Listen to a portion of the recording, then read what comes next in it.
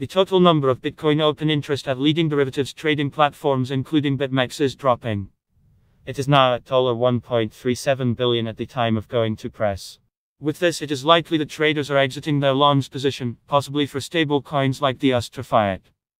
Bitcoin futures open interest rose above $1.5 billion in late January and through the better part of February 2020, when the market was trending and Bitcoin testing highs of $. The number of open interests, according to stats from Skew, soared past the $1.5 billion mark. Enjoy crypto betting and casino on 1xBit.